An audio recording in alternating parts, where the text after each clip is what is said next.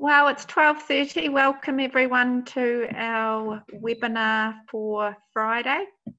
Today we're going to touch on calf rearing, some simple tips and our calf range at GrainCorp Feeds. For anyone who's joining, you can certainly type down the bottom any questions and we'll address them along the way. If you're watching this recorded via Facebook, I'm sorry, that function won't work. You'll only be able to watch. If there are questions, you're welcome to send them through to us at our customer services team. Right, we'll go on to the first slide. So basic calf rearing. Getting enough colostrum is the key to certainly setting a calf up well. And the key hours that we need to get it in is a good amount of quality colostrum in those first 12 hours. And that's to build immunity. Now that is all to do with after that 12-hour period, they can't actually absorb that the antibodies from their mother or from the colostrum after that period. So we aim to get 12 to 15% of their live weight in good quality colostrum. Now, easy to say, how do we get good quality colostrum? Now, in that picture there is a colostrometer. Now, it's an easy device. It's a glass tube like this, and at the very top, it certainly has your green, red, and yellow, like in the picture. Now, this is a tool that everybody should have on farm. Very reasonably priced, and if you want to learn a little bit more about it, certainly at GrainCorp, we can come out and test your colostrum if you'd like. And good quality colostrum from mature cows, it tends to be the thing. Don't take colostrum. If you want to do a little test when we come out, save some milk feeder cow colostrum and some heifer colostrum, and we'll show you the difference. So we're looking to give good quality colostrum that's been tested in those first 12 hours and in those first 4 days. So if we're testing colostrum and it's going into the red, give it to your older calves. If that's the only colostrum you've got to be prepared to give those young calves a lot more colostrum. So if we've sorted out colostrum, that's the key to them. Let's look at what other things. Attention to detail. Look, if you don't get the basics right, you haven't given them the colostrum in those first few hours, there's a lot of other things. If we don't pay attention to detail, we can really set ourselves up for disaster for calves. Look, I guess I didn't mention earlier, I'm a dairy farmer in Taranaki, and I mean, I've reared calves now since I was a teenager. And as you can see, I'm not a teenager anymore. So I have done it and I've made mistakes myself. So one of the keys for us at home is we actually have a blackboard, but most people have a whiteboard in the calf shed. Last year, I had an accident in the middle of calf rearing. You're able to communicate, even if it's not that you're then away, but okay, a staff member comes in the afternoon, what calves didn't drink this morning. But it also, you get busy and you forget things right up. If a calf doesn't drink in the morning, it's got to go on that whiteboard. A calf had a little bit of a runny, upset tummy, they've had some runny feces, write it up. Might be fine the next time to feed them, and you can rub it off. Kneel in your bedding. Is it wet? If you've got wet knees and you're kneeling down, that's a recipe for breeding bugs, okay? So if we've got wet bedding and the shed smells funny, we've got some alarm bells ringing, okay? So certainly number of calves in each pen as well. Now the reason I say this is obviously overcrowding becomes wet, bug population grows, it's all, overcrowding is not an ideal situation. So we've now created a pen. First, it might be that you've got 10 in each pen, they're just a small pen. That group of 10 stays together unless you've got a sick calf and that comes out and goes into a pen on its own or becomes into a group that is all sick. Now that group then stays together, okay? So, we've talked about the number of calves, the groups, disinfect your pen. I won't talk about a brand of disinfectant. There's a lot of them out there, and just go to your local merchant, buy a disinfectant and use it repeatedly. At GrainCorp, our reps, if we come on farm, we will certainly have Virkon in our utes and we will be spraying our boots whenever we come on farm or into your sheds. And certainly you should be doing that for anyone. Now be very careful if you have multiple sheds and you've got a shed that has bugs. Spray all your gear, change your overalls, wash your hands before you go to the other shed. So we're trying to mitigate some of the risk, but sometimes things go wrong. So have you got an animal health, a calf health kit or a first aid kit, whatever you want to call it? Have it ready all the time, a thermometer in it. I would have some feces sample bottles in it from the vets, have some electrolytes and have some iodine. Do you all know what a healthy temperature is in a calf? You know, it's all very well having a thermometer, but 38 to 39.5 is that range you want to have your calves in. So, you know, we've talked about some of the attention to detail, some of the colostrum. Let's have a little look at this picture. Now, you might think, oh, lovely, healthy looking calves. This is not, and you know, I've put on the front, on the top there, what is wrong with this picture? One, I wouldn't be putting milk into that cafeteria. You've got a calf sitting underneath that's all of a sudden missing out. I think you've got a calf there next door in the middle that potentially isn't drinking. What is the red spray across the back of the tail there? What does that mean? Have we written on the whiteboard that the calf that sprayed didn't drink or it didn't do this? The other thing is the cafeteria here, look, that might be all you've got on farm, but it's not a divided cafeteria. That certainly, the poor little calf sitting underneath, by the time he gets up and gets on a teat, he's only going to get, or she, is only going to get a lot less than the other calves.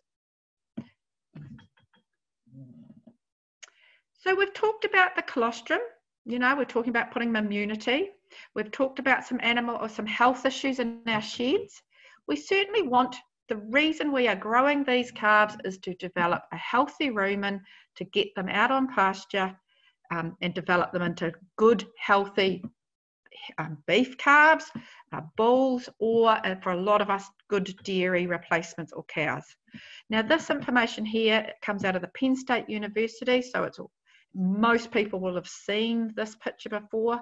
So, you know, on the left, it's a veal sort of type rearing scenario where the calf was only fed on milk only, or potentially a bus-fed calf that maybe wasn't on any grass. So we're obviously wanting to get to the rumen that looks like that, nice brown, strong, healthy, good papillae, and can handle and certainly to eat grass. So in our next slide, we're going to talk about how to get that rumen looking like that. And that is about introducing hard feeds. So we don't want them like the rumen on the left-hand side, a milk only.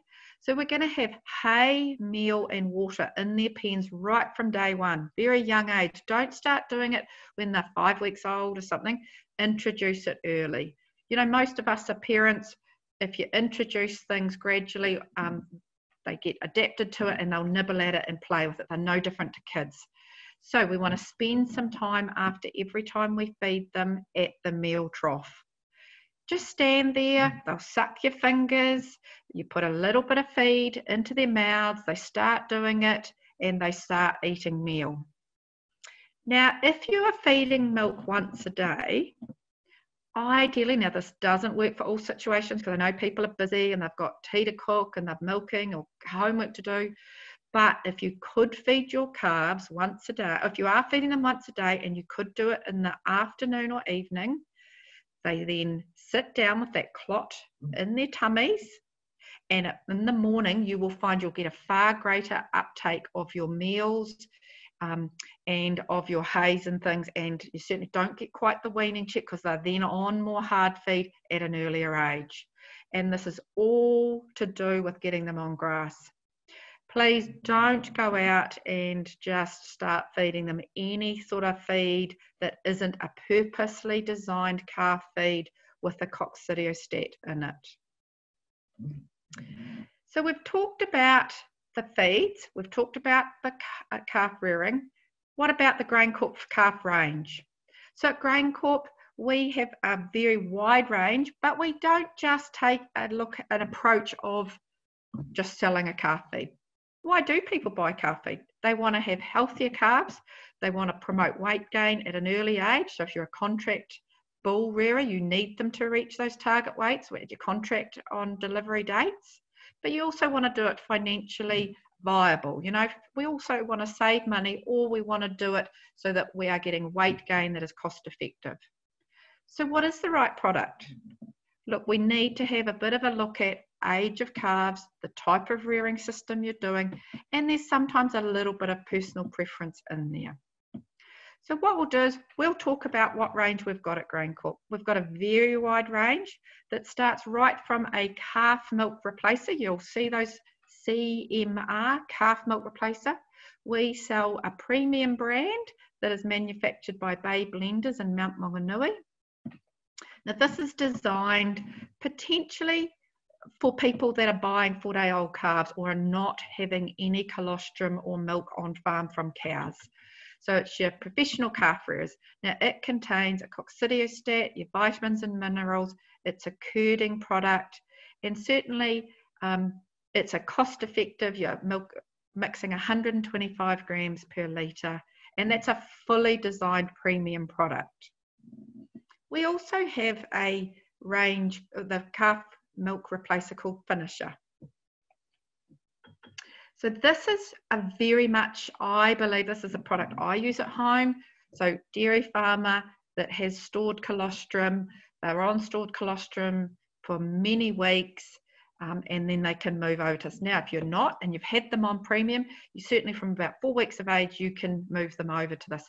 Still made by Bay Blenders in Mount Maunganui using New Zealand milk powder ingredients.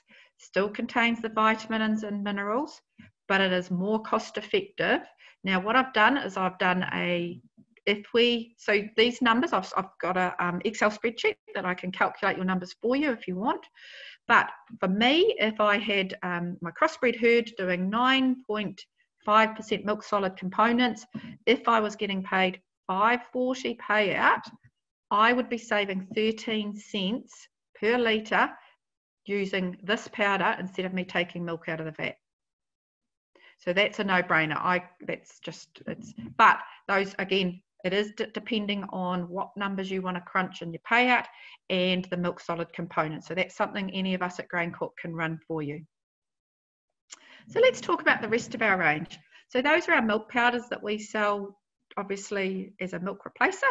Then we've got our hard feed range. Our range is called ProStart, and our ProStart starter is what we'd class as our premium starter type feed. So it comes in that green bag. This contains no PK, obviously designed right from a young age. It contains Bovatec and Levucel. Now, in case people don't know what Levucel is, Levucel's a live yeast. So this is all about promoting health. And as I said before, specifically designed, got the coccidiostat, got the live yeast. So we're developing that rumen and having healthier calves. Healthier calves, better weight gain. So this product contains molasses. So calves obviously love the smell and lick away at it. Contains over 70% pellets. So calves then can transition off starter onto other pellets quickly and easily. Doesn't have any straight grain. So I know in the past we've had people comment about they hate birds in the shed, you know, feces all over the calf feed. You have less birds because no straight grains. This contains soybean meal as your protein source, and that's a very good quality protein. So that's loose, and it's a high spec, and it's very cost effective. So that's our starter. Then we've got a product range, our pellet range, sorry. So again, called ProStart 16 and ProStart 20. So those are the two bags there, a orange and a blue, and they are pellets. So these pellets are 6 mil pellet, so good quality pellet manufactured for us. You don't get the crumbs as much with a poorer quality pellet. So the calves, you find they're sitting in the bottom of the tray, they don't like eating them. Again, still no PK, because we don't recommend at GrainCorp, we don't recommend feeding PK to young calves. Then still contains a coccidiostat, still got your vitamins and minerals, and they come in a tear top bag. If you're taking this out to the paddocks now, because the calves aren't in sheds anymore, it's in a shower-proof bag. You're not going to get into the paddock and then have to have a knife to open those bags. So quite user-friendly. So that's our premium and our pellets. Now we've designed also a grower product. Now this grower product is about our weaner calves. So it comes in this purple bag. So let's have a little talk about our grower. It does contain some PK. So this is the only calf feed that we have, but that's okay when they're older. So PK is a very good weight gaining ingredient as they get older. We all know that in cows when we want to get body condition score on. So a little bit of PK now that we've got a functioning rumen, because these calves will be sitting there chewing the cud. You would have seen that. Still contains the molasses, so we don't get the feed refusal issues as we want to get more into them. Ideally, this grower could be fed all summer if you're a bit short of grass. Still got the vitamin and minerals in there. Now, it's also got slightly lower starch, but that's a good thing. If we're feeding this in troughs and we're putting a lot of it out, we don't want to risk acidosis in these calves. Still contains 65% pellets, and it's very competitively priced. So we've touched on our calf range. Go to the next slide if you like, Angela. So at GrainCorp, we've got a feed solution for every situation. We can't always look at all these situations in a webinar type scenario. So give us a call on 0800 300 313 and we can discuss it one-on-one, or our customer services can give you pricing for that, a calf milk replacer or our calf range depending on your location. And obviously some other options, a territory manager can discuss what would be the right fit for you. Thank you for tuning in today. And if you're watching this on Facebook, please watch our other webinars that we've posted over the last couple of weeks. They might be informative and useful as well. Thank you.